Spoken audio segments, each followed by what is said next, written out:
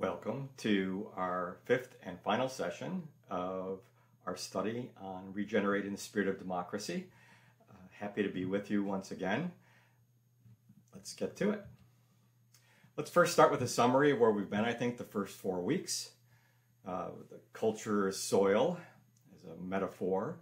3 growers which want to use the soil to be hospitable for their projects are capitalism, various religions, and democratic civil society, though we looked most, I think, in terms of religions as something of what the Christian right has been planting in our and cultivating our soil. Each grower wants to grow their own stories, their sense of belonging, their sense of moral order, and empowerment for overcoming whatever obstacles we have. Each of these 3 growers has a spirituality that shapes the way we think of and what we the people means. The historical weakness of the value of equality as compared to the value of freedom, especially freedom for a segment of white men, imperils American democracy as well as the integrity of Christianity. That's what I pretty much laid out in that first session, and then we've been unpacking in the last several sessions. And the marks of a healthy democracy are evident or not, and I think have their champions among we the people. Most of the evidences for democracy being healthy are in fact, I think, rooted in culture, in us. From culture then comes policy and who we choose as leaders and what we put up with and what we don't.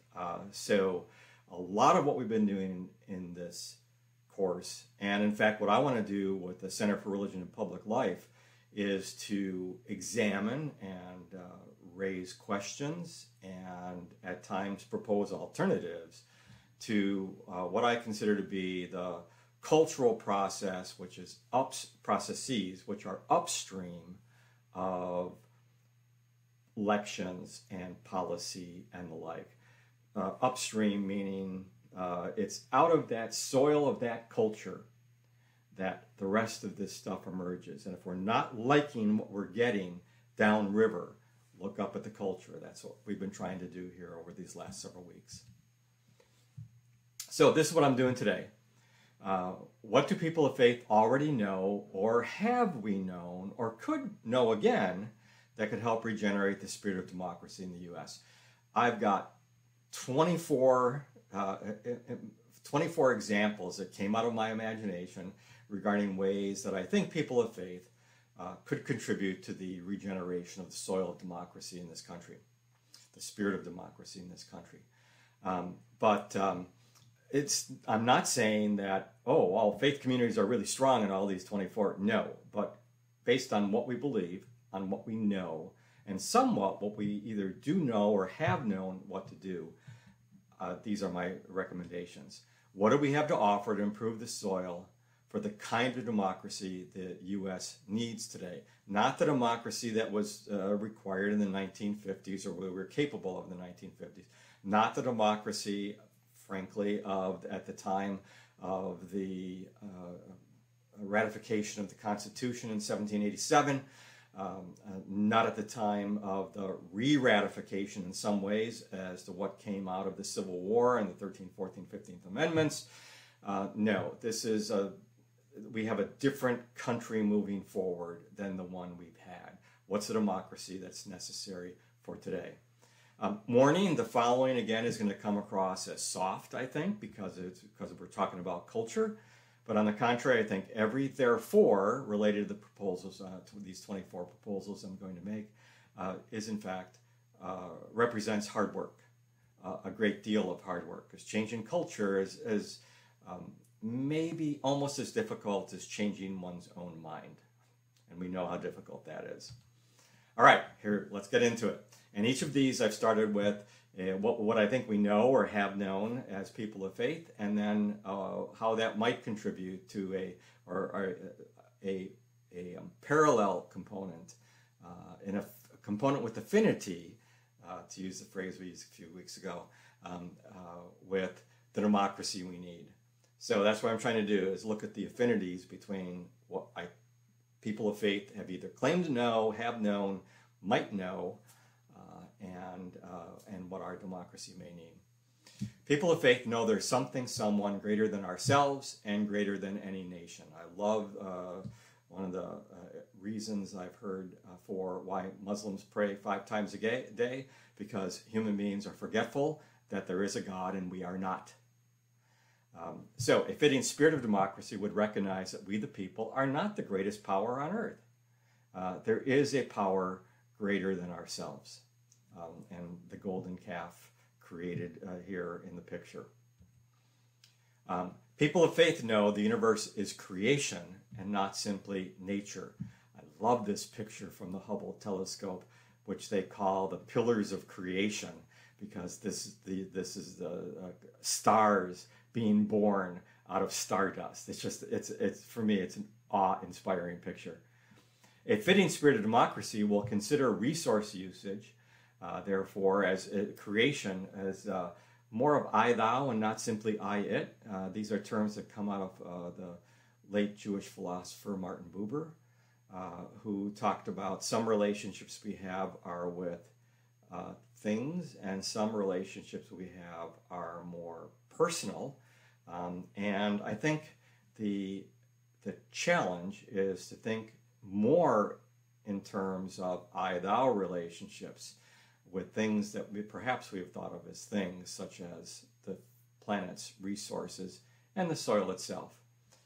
We care differently about one that is an I-you and I-thou relationship than it's an it, and I can use it as I please. Love this picture. People of faith interpret and keep high the importance of mystery, awe, and wonder, which is one of the consequences of knowing that we are creatures and not ourselves the creator. A fitting spirit of democracy recognizes no human being or nation is the ultimate one God, nor can everything be possessed, controlled, or owned. I'm leaning on the cover of Kansas's album and their song Dust in the Wind here, which of course is based on the story out of Genesis, from dust we are and to dust we shall return. People of faith know human beings are creatures and part of the living planet. We are groundlings, literally, the way that the Hebrew has it, made from the earth, of the earth, earthlings. A fitting spirit of democracy is not afraid to talk about limits. I think it's quite contrary to where we've been. The planet is created for all living beings, not simply for humans or for Americans. Go back to the Robin Wall Kimmerer line about Native American elders saying these people came over here, but they act as if they still have one foot on the boat, like they're going to run away after they've used everything up. Very different to think in terms of treating all of creation as something of value. People of faith know human beings are equal before the ultimate. All forms of inequality are human creations, rather than hierarchically created, that God created them and created all human beings in some kind of order with upper and lower. A fitting spirit of democracy protects rights and limits the level of inevitable inequalities. It's not saying a democracy that we could ever have no inequalities, but I think a healthy democracy is going to pay attention to limiting those inequalities, or I'm not sure you can actually hold a democracy. People of faith know human beings are mortal and fallible. Humility is a virtue. A fitting spirit of democracy invites correction. Any form of governance could be improved, will fall short, make mistakes, and need to rectify its mistakes. Love the section out of a student's writing here that is on the same point. People of faith know life is a gift. Gratitude is a logical stance toward life. A fitting spirit of democracy does not, except in extraordinary times, require persons to give their lives. Give a lot, yes, but giving your life, if life is a gift, of course, who's the giver? And democracy, the people themselves are not the giver. nor is it absolutely clear in talking this way, and this is really a genuine question. If a democracy should foster gratitude, who or what receives that gratitude? So we have Diana Butler Bass's book referred to in the video with her, Grateful. She explores these kinds of issues. People of faith know how to deal with suffering and death. At least when we're really our best selves, we do. A fitting spirit of democracy recognizes its limited role in addressing finitude and mortality. Its limited role. It can't deal with ultimate meanings, right? It deals with proximate meanings and meanings that are in the community commonly together. But a spirit of democracy can foster compassion. Compassion is a word that fundamentally means to be present with those who suffer. And to not abandon those who are suffering, to suffer alone, to suffer with. And we can foster that kind of attitude rather than once one's suffering, you're out of the producer or consumer loop, and we don't know what to do with you. A people of faith know love is more powerful than hate. A religious community can be a leaven of love in society. I almost said just should be a leaven of love in society and leave it at that. But we also know that religious communities can be powerful leavens of hate. A fitting spirit of democracy is loath, I think I should have an E in there, to invoke hate and to suppress love. Because once you invoke hate and start going down the line of we are united by the people we hate, what's the end of that line? Oh, by the way, that was St. Francis embracing the leper as an example of compassion. The Hebrew word for shalom, written in Hebrew. The shalom in Hebrew, right? People of faith know the proper definition of peace as shalom, which is not merely the absence of conflict. It is where there is justice and wholeness. But that includes an inner dimension and outer dimensions, meaning that there is a wholeness and a peace, a shalom in self, and a wholeness and peace in community and society. Yes, they're interlinked, but you're not going to have peace in one without a foundation also here. A fitting spirit of democracy is not by itself sufficient to form the personal and public centers from which peace with justice is born. Yeah, while justice is a word in the Constitution, it is not otherwise defined in the Constitution. So giving content to the word of what justice is, giving content, so is domestic tranquility, giving life to those words, that's not simply out there in democracy. That needs to be contributed, fostered, cultivated. People of faith know community is essential to develop healthy persons. Go back to Aristotle's insight with the Greek word idios. Idios is one like idiot, meaning a person is completely apolitical, not part of a community, is what Aristotle was talking about. Persons, the lone wolf of humanity. No, community is essential to develop healthy persons. A healthy community develops healthy people. Without healthy communities, you're not going to have healthy people except as the exceptions. A fitting spirit of democracy must make and protect an ecology that is friendly towards healthy communities. Again, in a democracy, it's not just there's the state and the individual. At least in our democracy, that's not the case. State and the individual, there are also these mediating communities between the two that are absolutely essential to the way we've gone about things. And we in the religious communities, we know something about that. People of faith know religion's end or telos, the trajectory towards which it heads, is to connect with the ultimate. And the ends, the trajectory of politics is to govern and share power. And these aren't the same. Our agendas should, while there's going to be affinities and overlap, when one looks entirely like the other, something is being significantly left out. A religious agenda should not be identical to a political agenda, and the means to reach an end also differ. Whereas in religious communities, persuasion is what we have to work with. In political communities, yes, you have persuasion, but you also have means of coercion. People of faith know healthy, functional human community requires a moral code to develop reciprocity, mutuality, relative equality, and cooperation. I would also say in there maybe to define what brokenness means, which also is a religious term for sin. Something like the golden rule and our need to define what it means to be neighbor, how to be neighbor to each other. We know that from within our faith communities. A fitting spirit of democracy gleans from the nation's religious, moral, and spiritual leaders and communities in order to cobble together a sufficient moral order for the present time.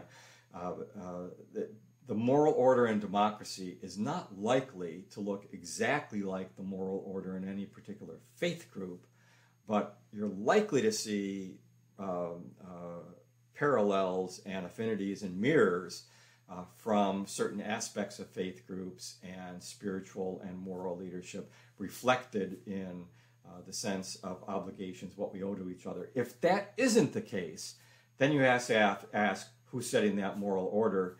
And in the U.S., you need to be looking at our economic system, at capitalism as we've practiced it. I'm not anti-capitalist, but there are times when capitalism has intruded in both democratic, our civic life, as well as our religious life. That's a whole nother class. People of faith know the value of tribes and the dangers of tribalism. Love that cartoon. Take a moment to look at it. A fitting spirit of democracy values voluntary association and, at the same time, guards against any tribe trying to become the minority that dominates the majority. Tribes, small groups, the joys of knowing people and of feeling connected and belonging and the like, that's part of human nature. But tribalism is when we take what I believe, what I do, and say, well, that's the only way it should be. That's what everybody needs to do. And if either we'll withdraw and do it our own way, or we'll see if we can get a majority or the electoral, the reins of power, and we're going to make sure everybody buckles under to what we want to do. People of faith know caring for the poor and vulnerable is a chief or the chief plumb line for defining what justice and morality in society means. And again, that's evident, I would say, in certainly the world's monotheisms, in Christianity, Judaism, Islam, and also in a number of other faiths. A fitting spirit of democracy will tolerate only a certain level, again, a conclusion, a similar one earlier, of economic inequality. Otherwise, that democracy is in peril. People of faith know how to build trust and brave spaces for dangerous conversations. I see this happening. There are congregations and various faith-related organizations trying to do this, and I commend them. This is not something that a lot of congregations know well at this point. It's something we could know better. A fitting democracy requires a robust swirl of conversations and arguments. I would also say ability to deal with conflict and stay together to at least understand what it really is we're conflicting about. One of my favorite lines from the research around what civil discourse is that sometimes it's an achievement to achieve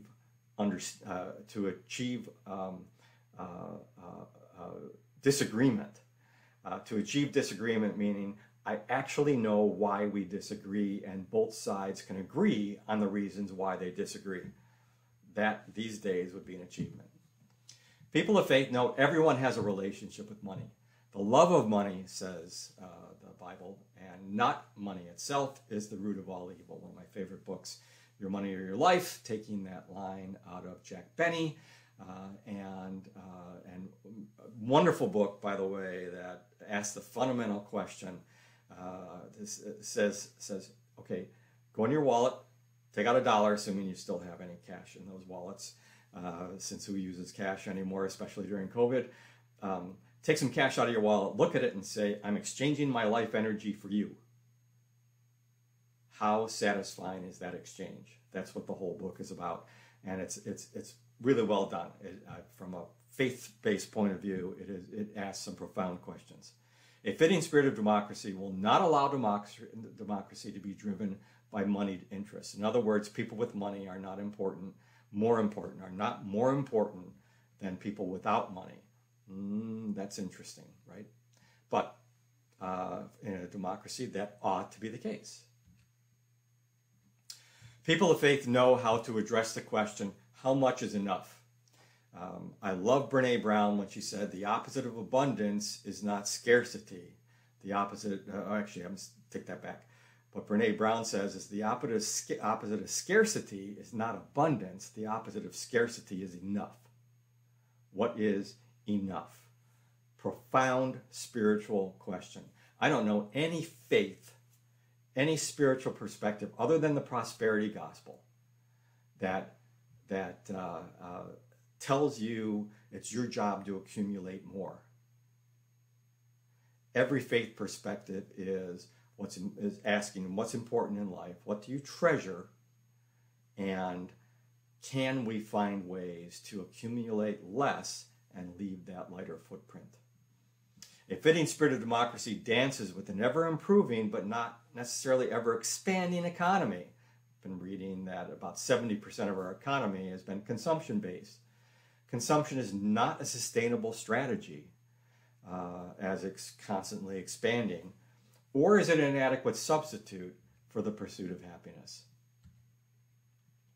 People of faith know the need for and practices and rituals of reflection, confession, penance, repentance, forgiveness.